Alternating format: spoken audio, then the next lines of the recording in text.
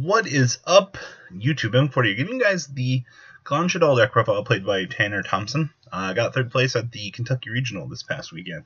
Now at the release of Noden and Company, the beginning of the end of the meta has begun. So, the deck here, 1 BLS, 2 Shaddoll Beast, 1 Dragon, triple Squamata, 2 Tricklon, triple Damage Juggler, and of course 1 Hat Tricker. Triple Mathematician, 2 Hedgehog, 2 Falco, 1 Glow Bulb, and 2 Effect Veiler. The spells, triple Maximus Outpotus, triple Instant Fusion, triple Shaddoll Fusion, 1 Soul Charge, triple Upstart, 1 Foolish Period, triple El Shaddoll, 2 Breakthrough, and 1 Core. Pretty self-explanatory with having the small trap board. Basically compensating for the triple instant fusion. Now, first thing I saw with this is people are going to try to make the argument of, oh my gosh, 3 instant fusion, 2 Noden, what do?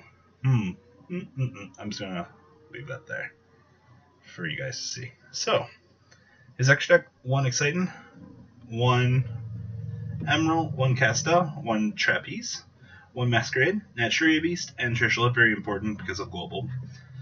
2 Norden, 1 Winda, triple Construct, 1 Emma, this Water Guy, 1 and Shekanaga. The side deck, 1 Dragon, 2 Denko, triple Retaliating Sea, and of course 1 Maxi. 1 Diamond Crab King is the Outer Towers, 1 Raigeki, 2 MST, 2 Imperial Iron Wall, and 2 Mistake, wrapping up this deck profile. Now this would pretty much be how I'd want to play Dolls. Looking at this list, it's very good fodder. Most of his choices are very well thought out for the meta, and I really do like the way that this deck looks on paper. So I would recommend this. It looks like it's a pretty good way to play Dolls for this block. So guys, leave a comment down below. Tell me what you guys think about Shaddolls, and congrats to Mr. Tanner Thompson.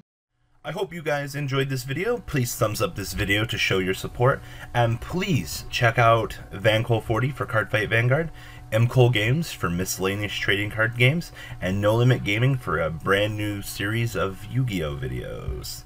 Thanks for watching.